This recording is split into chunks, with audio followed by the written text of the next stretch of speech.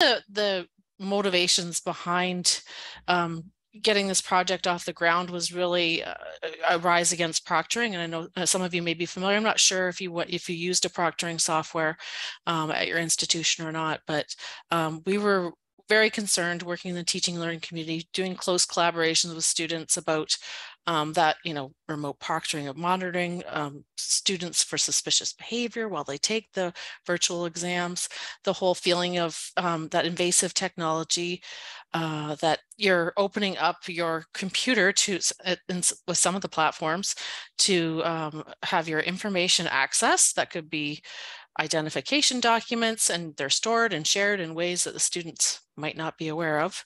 And of course, there's equity issues in situations we probably have all read about, is where anyone with a skin of any color other than white were flagged for identification breaches and other built-in biases that AI has with respect to technology.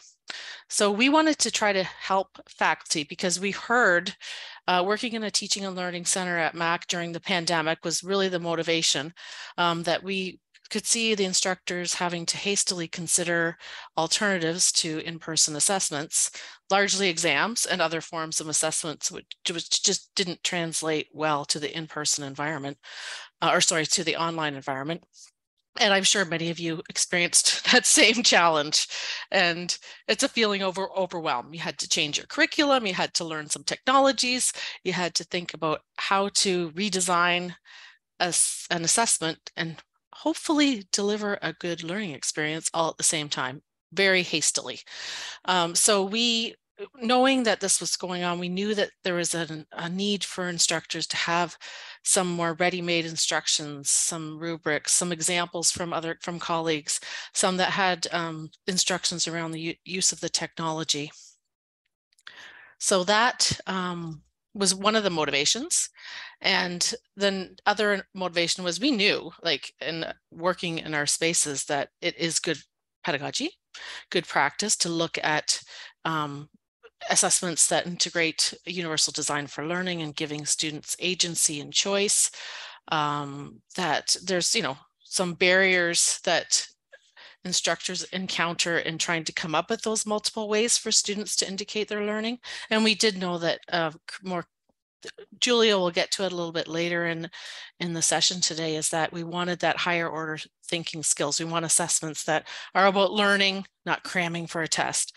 But also, we were very much recognizing that there's a huge time investment for an instructor to develop I can hear my child in the background making noise. I hope you don't hear him.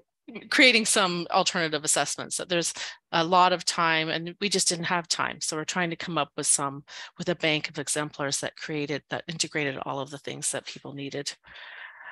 So we had an opportunity in Ontario.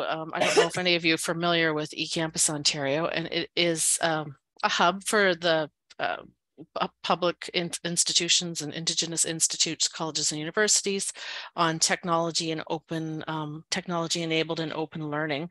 So they had this virtual learning strategy, and one of the categories was around digital fluency, and it very clearly said building assessments. So thinking, perfect, this is a great opportunity to get some funding so we could have a team from McMaster, Brock, and Boreal. We wanted to make the resource available in French as well, because there is a real gap, especially with open educational resources for French resources. We wanted to include students in the development of these exemplars, and we'll talk about our student perspective a little later.